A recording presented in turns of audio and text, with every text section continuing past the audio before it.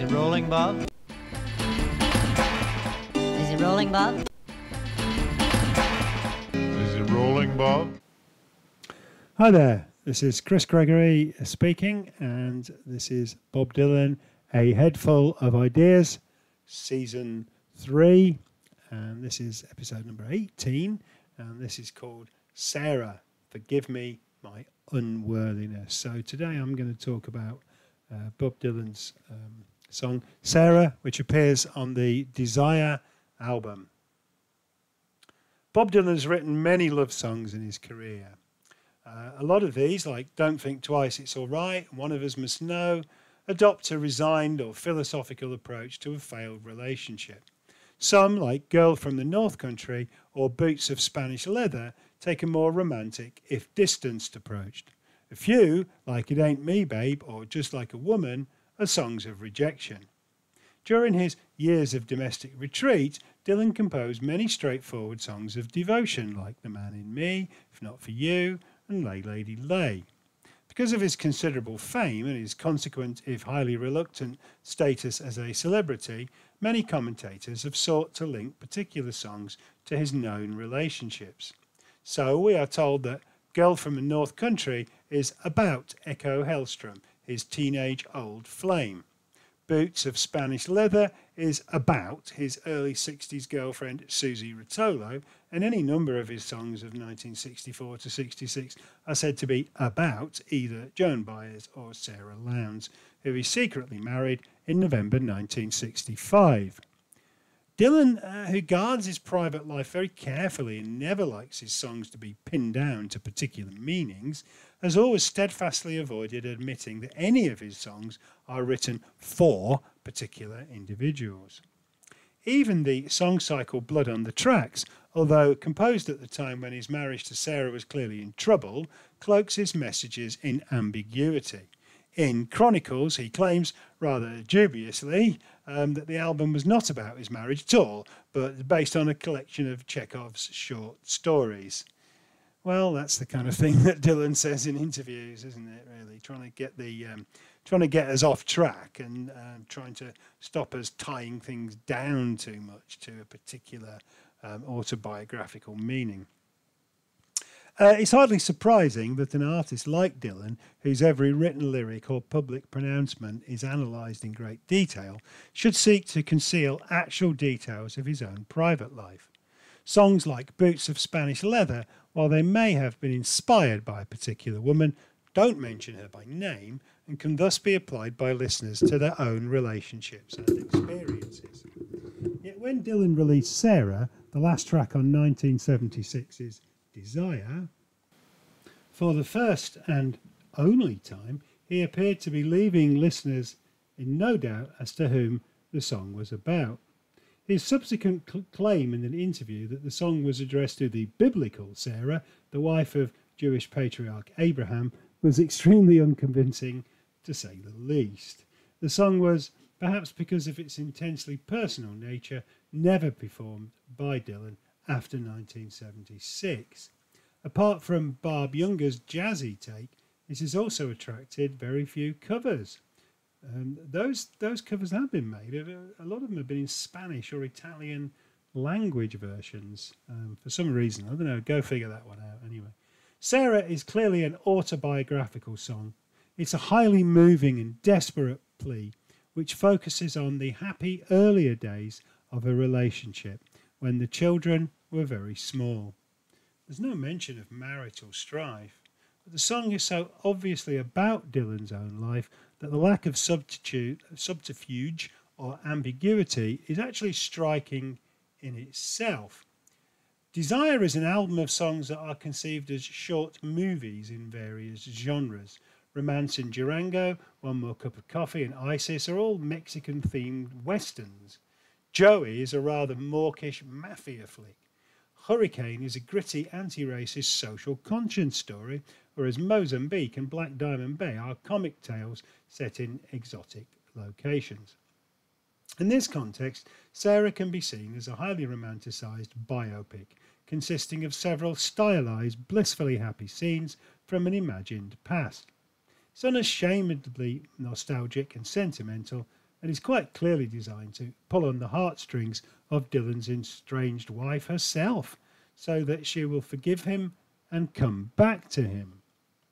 The song also differs from most of Dylan's work in that it is not difficult to interpret. The 6 verses consist of sepia-tinted scenes of happy occasions from the past, presented to us in the form of clear and evocative images. Each verse is followed by a variable plaintive chorus in which Bob idealises Sara and pleads for her to return to him. Dylan enunciates with great clarity, delivering a truly passionate performance. His use of the harmonica here is especially effective. The overall tone of the song, however, is one of deep and profound sadness. In some ways, this is the saddest song Dylan ever wrote.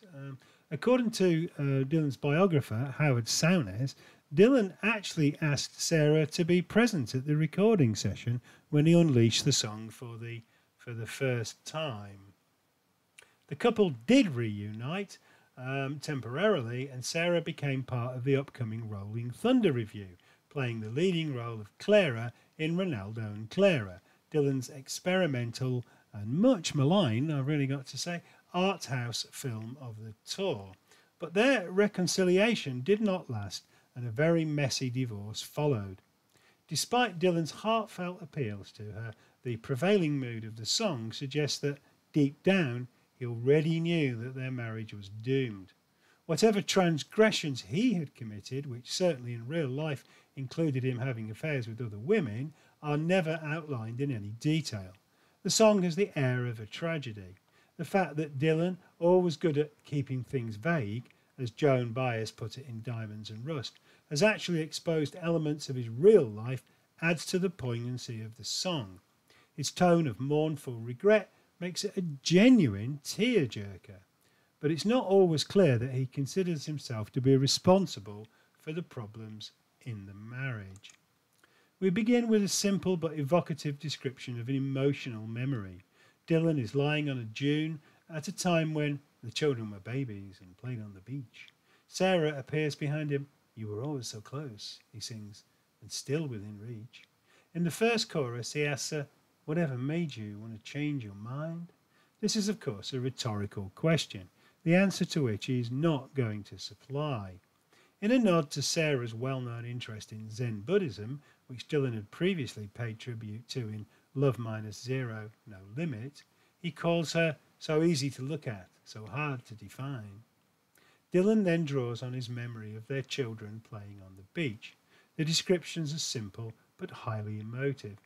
"I can still see them playing with their pails in the sand. They run to the water, they buckets to fill." Then we zoom in on for a close-up. "I can still see the shells falling out of their hands as they follow each other back up the hill."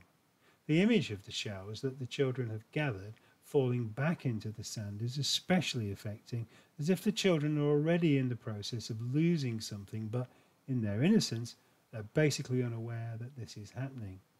Dylan tries to distract Sara from this troubling image by repeating her name over and over in the chorus, idealizing her as a sweet virgin angel and a radiant jewel, mystical wife. But inevitably it's the resonant image of the children playing, with its association with the happiness of the family that is now broken, that sticks in our minds, and perhaps Sara's the most. In the third verse, Dylan continues to produce more evocative flashbacks, showing scenes of marital bliss. But now the images of the past come thick and fast, but are more broken up, as he appears to search his memory in desperation. Sleeping in the woods by a fire in the night is followed by drinking white rum in a Portugal bar. Then we return to more sentimentalized images of the children, who are playing leapfrog and hearing about Snow White, before we cut to a still of Sara in the marketplace at Savannah Lamar, a resort in Jamaica. In the live performances of the song, lines 2 to 5 are changed. "You fought for my soul," he sings, "and went up against the odds." This is followed by a rare piece of self-deprecation. "I was too young to know you were doing it right," he tells her, before eulogizing her in no uncertain terms. "But you did it with strength. that belong to the gods. The new lines may lack the pathos of what came before, but they do supply some practical praise for Sara, in particular for saving him from the self-destructiveness of his lifestyle, which had previously been absent. The reference to gods also credits Sara with divine powers, a theme which will continue throughout the song. The next chorus, with the apparently rather prosaic sentiments of Sara, Sara, it's all so clear I could never forget. Sara, Sara, loving you is one thing I could never regret, is double-edged. He admits that he will never regret loving her, but we are left wondering about so much that is unsaid here and the many regrets that he does not have the courage to own up to.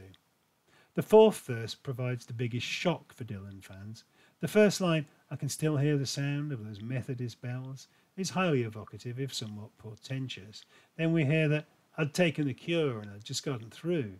Here Dylan appears, at least on the surface, to be being disarmingly honest about his personal life. The line suggests that he'd been a drug addict, unless he is referring to some unknown illness, possibly a sexually transmitted disease. But the image of this is somewhat buried by the next revelation. Staying up for days in the Chelsea Hotel, riding Sad-Eyed Lady of the Lowlands for you. Here, and for the first and only time, Dylan refers within a song to the composition of one of his other songs, and a major one at that.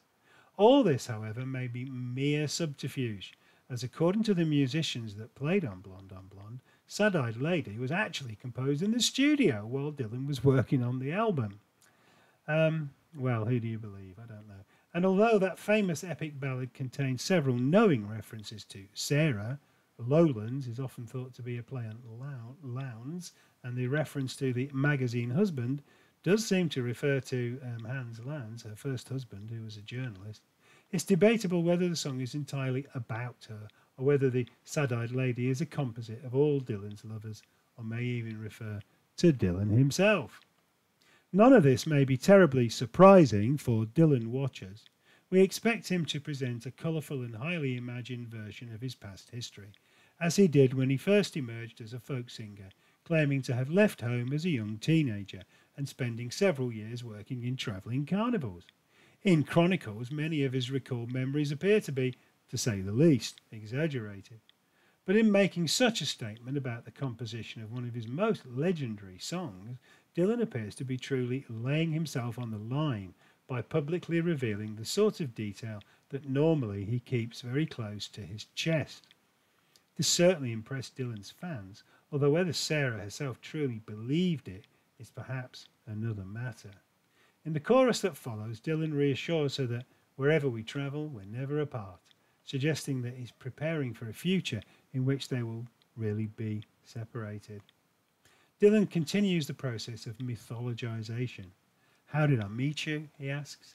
At first he tells us that, I don't know, but this is merely another rhetorical trick. He then declares proudly, a messenger sent me in a tropical storm, which sounds like he's referring to Mercury, the Roman messenger of the gods. This is followed by another idealized image of Sara. You were there in the winter, moonlight on the snow, and on Lily Pond Lane when the weather was warm. Lily Pond Lane is the location of a beach in East Hampton on Long Island in New York State. Presumably this is the location of the beach that features in the song. Dylan now seems to be suggesting that their union was some kind of mystical process decreed by the gods. This is amplified by the beautifully alliterate first line in the next chorus. Sara, oh Sara, Scorpio Sphinx in a calico dress. Another tribute to her mystical and apparently inscrutable personality. Then, having built up his wife to a godlike status, he proceeds to deliver for the first time some kind of confession of his own responsibility for what has happened. You must forgive me, my unworthiness. After a poignant harmonica break, the final verse begins with the heartbreakingly elegiac, now the beach is deserted except for some kelp and a piece of an old ship that lies on the shore. The empty beach and the broken ship both seem to symbolize the state of their marriage. This is followed by more praise for Sara. You always responded when I needed your help. You gave me the map and a key to your door. Sara is further deified as a glamorous nymph, with an arrow and bow.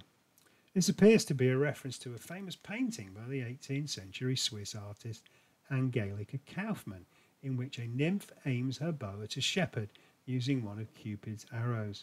Dylan clearly hopes that Sara will magically revitalise their relationship by shooting one of these love arrows. It seems unlikely, however, that this will actually happen. Despite Dylan's pleas, the magic in the relationship is surely over. The song, which concludes with more plaintive harmonica, is tragic, not uplifting. We get a very strong sense that Dylan isn't really tackling the problems in the marriage, that he is in fact avoiding them and not admitting any culpability on his own part, with the exception of his own unworthiness. The confession of which is perhaps brave, but you've got to say it's decidedly vague. It seems that the really tragic elements of what has occurred within the marriage are unspoken. Sadly, passionately, metaphysical poetry and begging for forgiveness won't wish them away. Dylan's songs are often misunderstood by those who don't grasp the fact that much of what he sings is expressed through the voice of a narrator, who himself may be a fictional character. So the sentiments expressed in the songs are not necessarily Dylan's own. In Sara, a song which appears at first to, for once, put away these masks, it finally appears that he's still singing through the voice of the narrator. In this case, you might call it a fictional character called Bob Dylan, who here addresses the woman he has wronged as a goddess. In doing so, he creates the sense of hopeless longing mixed with tearful nostalgia, which gives the song its great emotional power. Okay, well, I hope you've enjoyed that one, and please like and subscribe, and I'll be back with more soon. Bye.